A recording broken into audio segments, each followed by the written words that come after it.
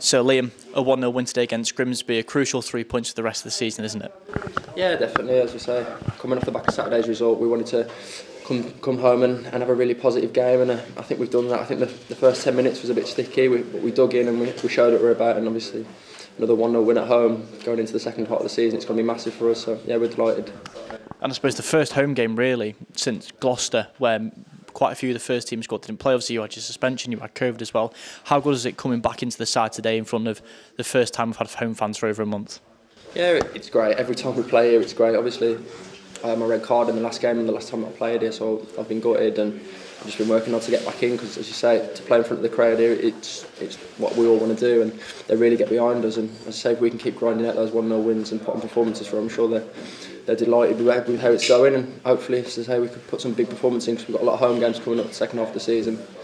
So yeah, with them behind us, I'm sure we'll get to where we want to be.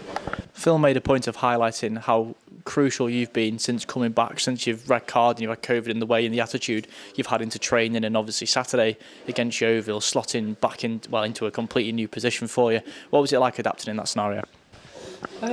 Obviously we've worked on a few bits over the last few days. Saturday was a bit of a chucked in blind and it worked, so yeah, we've worked on a few bits with the gaffer the last few days, and I think going forward it's what I'm used to. It's virtually left wing, so you get the ball at your feet, you cross, especially for the strikers we've got now in the building with the 5 lads that we've got. They want to get in the box and score goals, so if I can provide crosses and give them opportunities, I'm sure with the lads we've got we'll take them. So yeah, it gets me on the pitch, which is the main thing. I just want to play, so if I can help the team while I'm on there, I'm sure the gaffer will be happy, and then I'm delighted to be playing.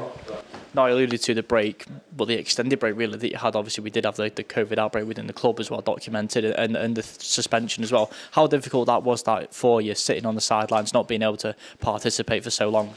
Yeah, it's difficult. I've had a bit of a stop-start season really since I come in. I've had some good patches and some tight spots at the team, so to come at the team with something that I thought I was unfortunate for, maybe a challenge I didn't need to make at the time, but in the heat of the moment you try and do your best, and I've been gutted since, so I've just been working, as I said, I think the gaffer mentioned I've been working hard in training just to get myself back involved, and I think I can bring something to the team, so I'm hoping now if I can just kick on at the end of the season, get a bit of a consistent run in the team, hopefully I can help us get to where we want to be. Now, Ollie mentioned it before, there's a lot of squad depth. Phil mentioned it, you sort of mentioned it there, especially in the striking department. There's someone, again, let's say you continue at left wing back or even on the wing, and you've got those sorts of strikers in the middle. That must be really exciting for you, seeing the players that can potentially be getting on the end of those crosses from you. Yeah, definitely. I think all season that when you look at our squad, we've always thought we've got a really good quality squad that can go stations, and then when you're bringing in the likes of Big Ollie as well, it's just great to be a part of. And as I say, I think everyone's got that one goal of us trying to get out this league, so I'm sure everyone in the team's got the same thought I've got there, playing at different positions today. I just want to be out on the pitch doing what I can to help the team, so hopefully, as I say, we're all in that same mindset of wanting to get promotion. Hopefully we can get there.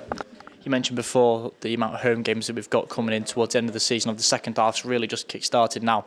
How important is that, having a lot of home games there where the fans can be right behind the team?